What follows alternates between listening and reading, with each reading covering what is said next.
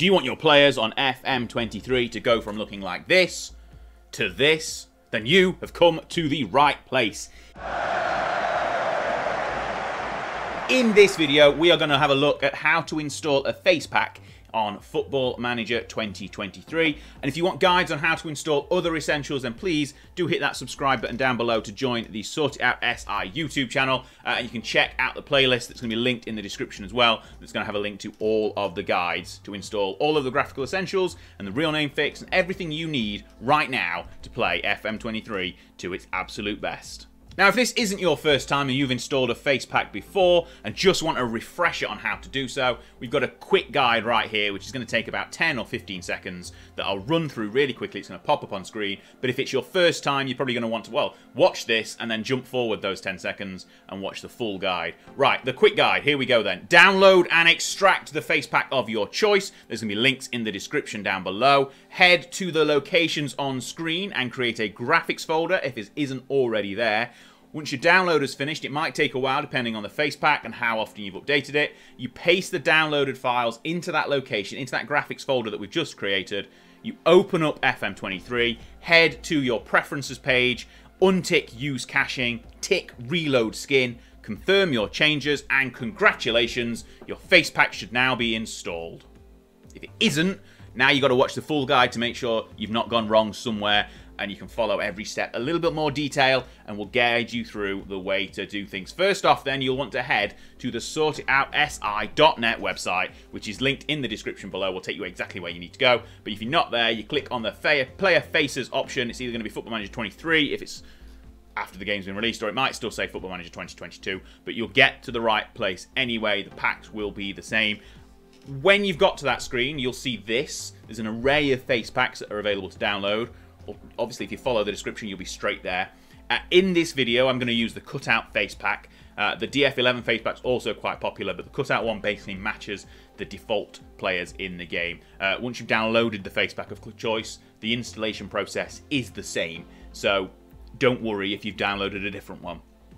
Be warned, though, because the cutout Mega Pack is huge. There's nearly 400 players in there and staff and everything like that. 400 sets of faces, 400,000 sets of faces, sorry, and roughly about 10 gig worth of data. So it's going to take a little while to download and extract. I think it took about 20 minutes to extract on my computer.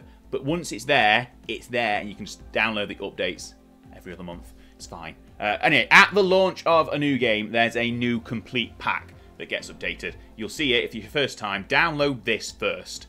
If it's not your first time, you've already got some of the cutout packs downloaded. If you're logged in, it will track and tell you where you have last downloaded an update pack. So as long as you're logged in, it'll keep track of it. And every 3 or 4 weeks, there's a new update coming.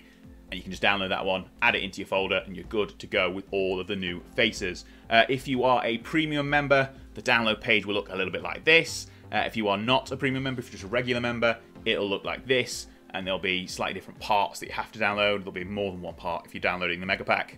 And also there's a torrent link in there as well. I'm not going to tell you how to download torrents or download in general, but once you have downloaded whatever pack you've downloaded, whichever version of whatever pack you want to download, whether that's the complete packs or the updates, if this isn't your first time, you'll be left with one or maybe more zip or RAR files in your download folder. So use whatever extraction software you prefer. I'm going to use 7-zip. You can see here I'm using 7-zip.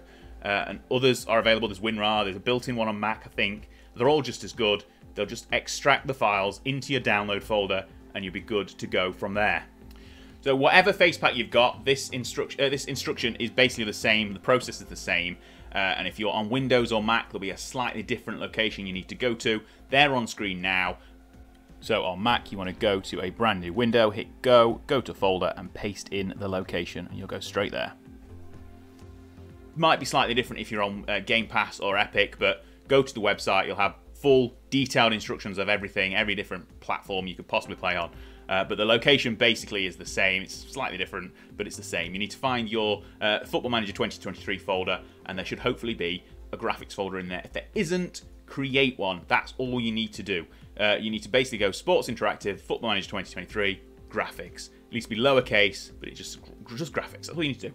Once you're there, create another subfolder called Players or Faces. I normally go Faces, but anything. It doesn't matter from this point what you call it. It's all about how you want to structure your graphics folder. Make sure it's obvious what's inside for you, especially if you want to install logos or kits. There'll be links up here if you do want to do that, or any other graphical mods. But make sure you know where you're putting things. Hopefully, after watching all of this and having a pause, make a cup of tea, the cutout pack should be downloaded and extracted. There should be you should be able to find a Faces and an Icon Faces folder, which can be full of about 400,000 player and staff faces, and importantly a config file at the end as well. This is the file that tells the game where to map all of the faces and where to put them in the game. So hopefully you've got that. Once you've got everything, copy it across, put it in that new graphics folder that you've just downloaded, the subfolder players or faces, whatever you've done.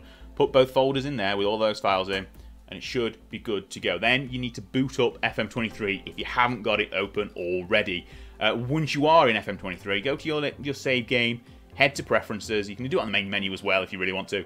But basically, click the FM button at the top where you save your game if it's already open, and navigate down to preferences. You need to click advanced and all, and then just scroll down like you see I'm doing here, and go to where it says use caching.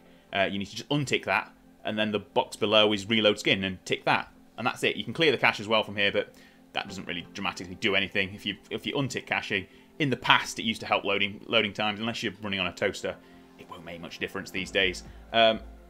But once you've made sure that those two options have been set, so caching off, reload skin on, you just need to wait a few seconds, confirm your changes, wait a few seconds. It might take a little longer if you've got a big mega pack of faces or kits and logos all at the same time. If you're doing that all at once, it might take a little while. It might take, go make another cup of tea. Have another cup of tea. You can't go wrong. But once that's done, your game will basically be updated with the Facepack that you've tried to install, and it should be there. So the vast majority of players in the game will now have faces. All the staff will have faces. Obviously, they get updated with the cutout mega pack every single month. So congratulations, you've got faces in the game. You've installed a Facepack successfully. Hopefully, all of those steps were nice and easy to follow, and you've done it. You've done it. Let me know in the comments if you have, or in the relevant part of the sortitoutsi.net website. If you've got any problems, again, we'll try and help you in the comments, but go back and watch the video, read the instructions in the description, go to the website and look on the Facepack you've downloaded. There should be instructions on there too. Follow them again step by step. Give it 2 goes. If it doesn't work on the second try, let us know in the comments. We'll try and help.